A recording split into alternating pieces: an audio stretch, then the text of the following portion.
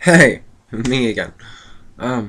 This video is going to be titled Expanding and Contracting Universe Cycling Forever. Okay? It's a good title, I think. And it's mine. Okay? By the way, I wrote all of what I'm about to read. I wrote it in like a WordPad document. So, and I wrote this yesterday. Today is the March 19th, 2014, and it's Wednesday. Happy hump day. Humpa humpa. But to my video to pass on some pretty deep knowledge, okay? And I want you to really think about this, and I'm putting it out there, even though I have a feeling that most people who see this are going to either need to slow it down or go back and watch it again, because I'm going to speak slow when I read some of this, but it's just so that I don't speak too fast, okay? Because I'm not doing it to sound rude. I'm doing it like for your perspective. I'm doing it because I know that I ramble. So I'm doing it because it's my bad, okay?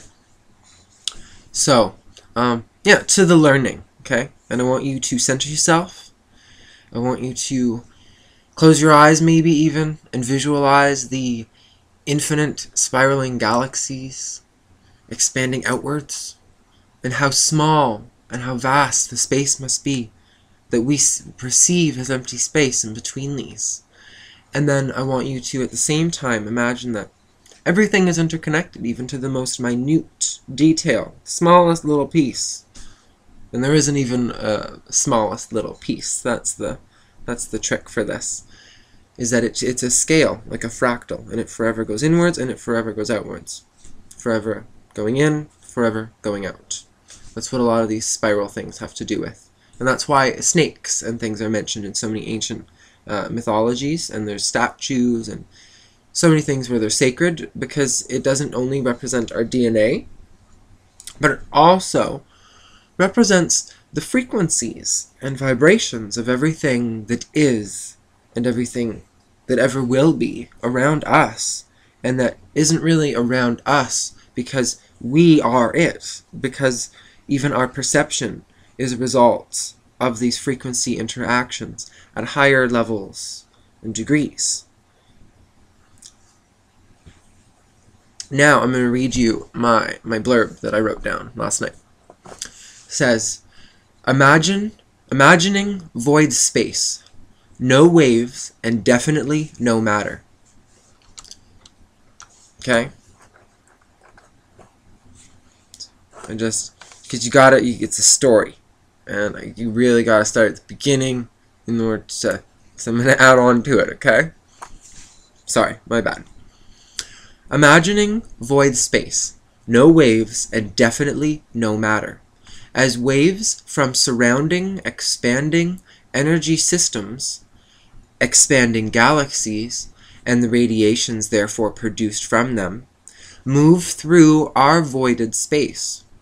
They create a unique energy interference, or dance, of musical interaction.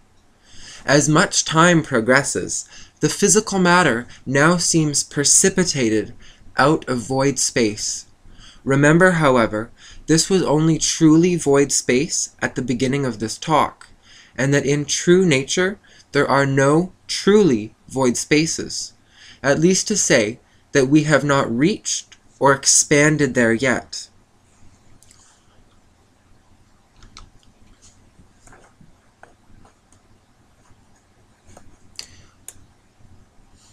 We can now say that hydrogen has formed a nebula. This, of course, is the lightest element we recognize, because it has reached a similar enough energy vibration to interact with our matter. We call this density, but for all intensive purposes, it is an energy vibration throughout its whole, existing at different octaves and pitches depending upon where individual existence has been experienced. Knowing this, you must then consider that all matter has already existed before its coalescence into our perceptions, but it existed before in divided and less energetically bound states, but nonetheless existed before. The nebula continues to rise in energy. More hydrogen is precipitated out and condensed into matter. This growth rate is constantly increasing, but with minor fluctuations depending on the source of the incoming waves. It is forever increasing because it has more energy. It will have more potential to collect or interfere with other energies. More simply put, as its volume of space that it occupies increases, so too does its absorption capacity, unifying them in a sense, but not in a sense that you would think of. More of a dance, because no matter how high of an energy state is reached, the polarity can never be truly unified as nothing, because they revolve around the nothing. And at the final levels of our perceived energy states, matter breaks down into its original waves, due to outside pressure and inside density, expanding outwards from the poles of galaxies, forever continuing our growth of life and of intelligence. Matter is a tool energy is using to become more aware of itself. Higher energy states allow for more developed or complex being, more developed senses, like eyes, but it furthers much more from here, because whose eyes are then formed? The Creator's eyes, because the fulcrums are everywhere, in place where there is bound matter. We are all moving away from the fulcrum of the source of everything, or voidness of space, but as we develop, we realize that we are creation, and the more complex our energy wave signature, the higher our perception of the expression of creation. There are many complex cycles, all continuing forever and forever growing.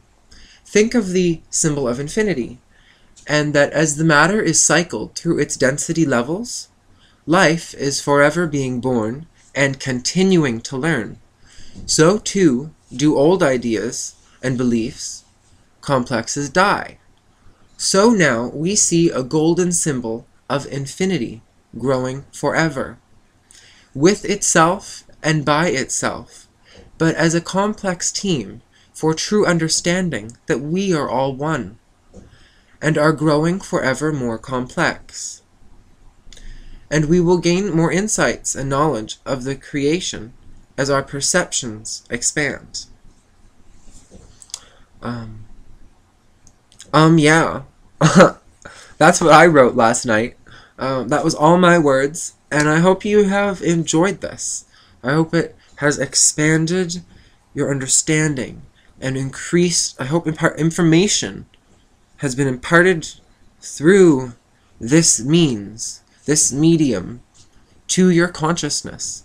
And maybe even rewatch it if you have time, or watch it tomorrow, or whenever. But make a date from me and I'll meet you back here later.